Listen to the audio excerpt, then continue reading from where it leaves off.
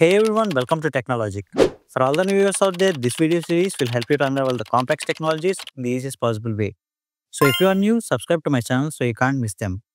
And today, we're at the day 3 of understanding how recommendation algorithms work. So if you haven't watched the previous video, I highly recommend you to check it out for better understanding of this video. So according to our last video, our smart assistant recommends videos to Jake by matching content. If he watches a video about AI, it finds more videos about AI. This works great, but it has a huge weakness. It can only recommend things that are similar to what he already knows. It just keeps him in a bubble of same things, which might make him get bored at some point. So how does he discover some things completely new and unexpected?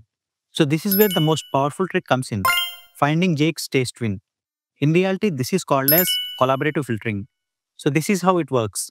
The assistant analyzes its notes on all of its users and find another person whose notebook of likes and dislikes is an almost perfect match for Jake. And when someone was found, he is considered as the hypothetical taste twin of Jake.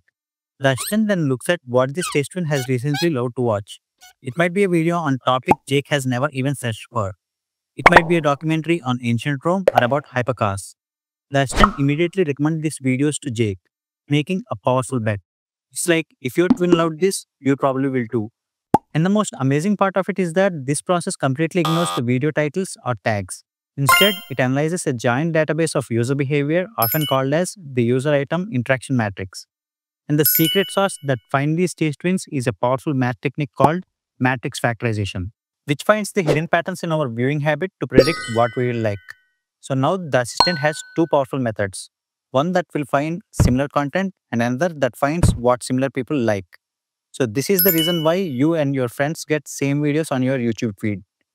This process creates a big pile of potential recommendations. But how does it decide the final perfect order you see on your homepage? And this is the job of the final step, the ranking. And we'll explore it in our next video. So subscribe to my channel so you don't miss it.